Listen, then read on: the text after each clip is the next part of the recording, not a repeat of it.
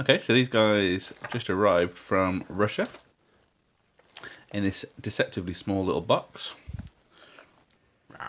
Scruffy Crow.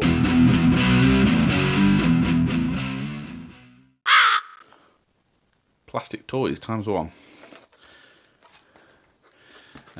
These came in a bag, much like my EM4 Dwarves. Let's have a look. So as you can see, yeah, I've got all these out now. So there's 4 sculpts. There is a little hand weapon and shield guy. A guy holding a horn. He's probably my favourite.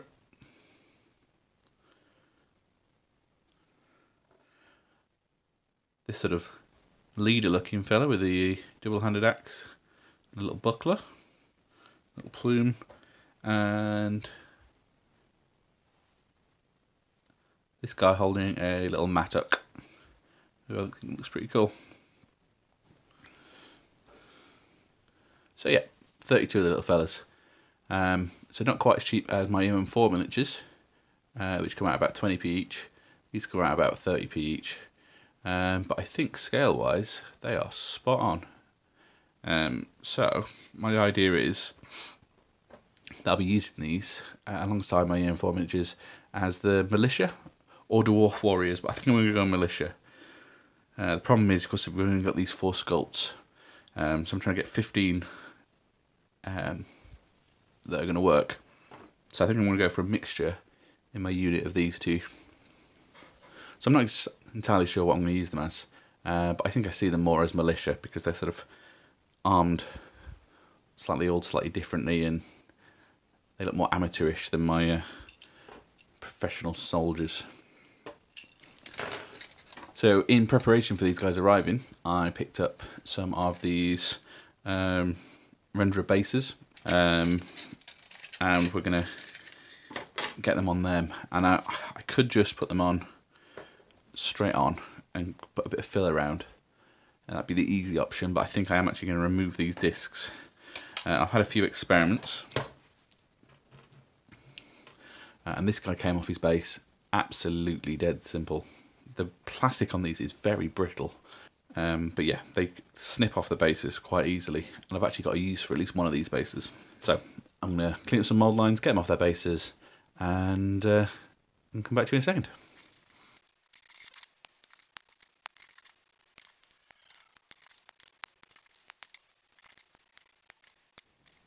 Okay, I'm going to do a bit of an experiment with these bases and a little bit of plastic glue. I'm just going to see if it has any effect on them whatsoever. Oh, actually, ooh, I think that might actually be doing the job. Well, that's good to know. Okay, here are my little test bases.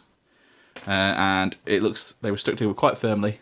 It looks like the plastic glue had begun to melt the plastic, so that's good to know that we can use the plastic glue. Just going to flatten off the feet, just use this emery board. That should give me enough of a flat contact point to get them on here. Okay, just 10 more to do. Okay, just 5 more to go now. 4, 3, 2 more. So for the musician for this unit, I've decided to keep the horns on. Give it more of that militia vibe.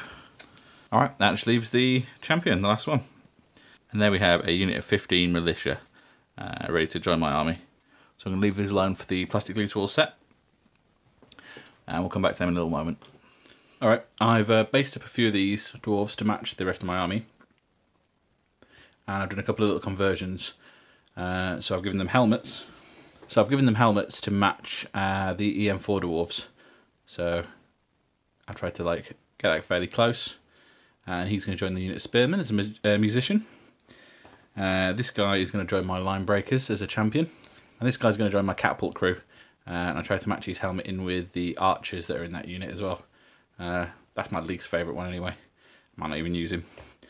But yeah, the other thing I did other than the helmets is I gave them some nice long beards to match in with the guys in those units.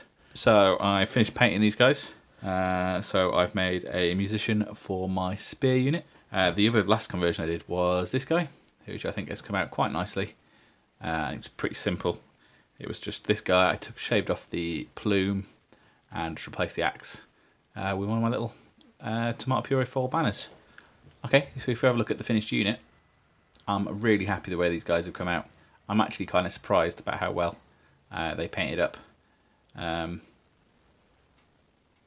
soon as I sprayed paint on them, I was really impressed with the way they went from being sort of looking a bit like Kinder Egg toys to being wargaming miniatures.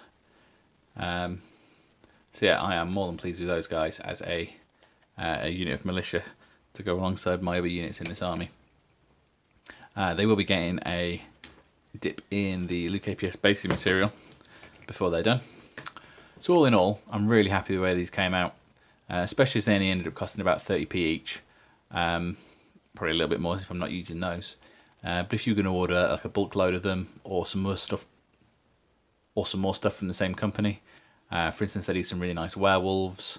Their big scale orcs could be quite good for sort of trolls or something. There's a few bits and pieces there that could be useful. Yeah, they could definitely be a good bargain because the postage was half the cost. And that's all for this video. Please let me know what you thought down in the comments. Maybe subscribe for more. And as ever, thanks for watching. Bye.